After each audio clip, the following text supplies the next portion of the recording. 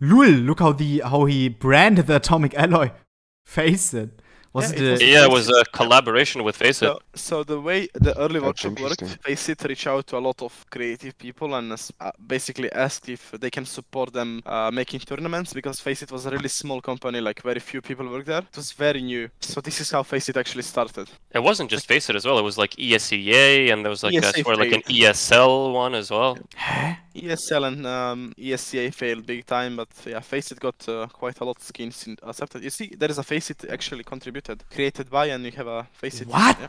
Wait, I'm hella confused. Faceit hired Coridium or what? What happened here? No. Basically, imagine you're a creator, and Faceit was like, basically, They were promoting your skin in exchange for something, you know, and money. Because they were a new company, you know. That's how you do stuff. It's a cool gun, and we all knew about that in the beginning, you know. Everyone knew that. It's just like 2014. So I've never heard about this. Just Can you show an esea skin where esea contributed? go to a Faceit account and then type / my workshop. Oh, there you go. There's 28 skins, you see. No, it's okay. What? Like, a lot of people did contribute with Faceit. It's the only skin they have. Oh, never mind. Trigon. Jesus. Huh? Faceit skin? I never knew about this. Faceit contributor. And Faceit is getting paid. They have the key. They have the prototype key, right? Unlucky. Here you go. There's ESEA one in the Discord. It's all green, I think. Yeah, but do they have a skin in the actual game? Lul! Also, Coridium, he worked for them a lot. Yeah, because he was one of the first guys ever, you know? Like, everyone from here, or this chat at least, we all play the game. Like, play a seaside map, you know, giving headshots, and this guy was making skins. How would you rate this skin? The esea op?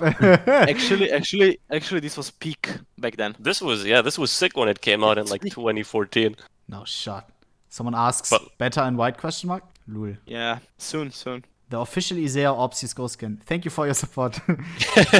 Disgusting. Imagine playing Faceit with the ESCA gun. Hey. And also ESL collection, I can find that one. Oh yeah.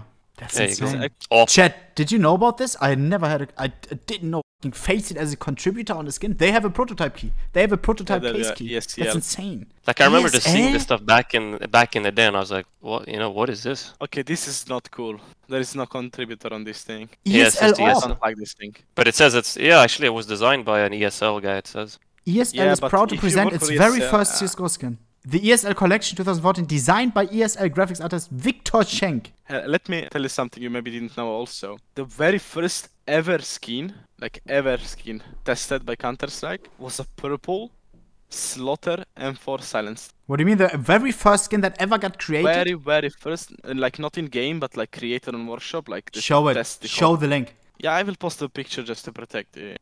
What do you mean? I'm not sure. I'll just give you a picture of the gun. Continue speaking because I need some like 5 minutes. What do you mean to protect? I don't want this guy like to get added by people, you know. I just wanna post a screenshot because it's a dev, you know. Ah, he's a dev. Yeah. The very first skin on the workshop. That's insane. Jesus. Wait. It was a purple Slaughter M4. T-Rex has ESL added. Oh yeah. T-Rex is in the business. It's crazy. What is this? Oh, Dota. Oh yeah, basically back then Dota artists just like crushed the workshop. Like it was insane. Bro, what is ESL doing? Only Faceit got skins in. esea, no shot. ESL, no shot. Faceit pulling through. Do any of these skin creators have a prior art career? Good question. What about you guys? Some, yes. I think most of the new ones that come into CS now are always like super talented. They have lots of art stuff, but a lot of the people that started early obviously just played CS and then maybe they were working on it a bit on the side and stuff like that. Me personally, at least, I just, self-taught, so no art career or anything. And I think a lot of people from like 2014 and 2013 are the same as well. It's removed, Ochen.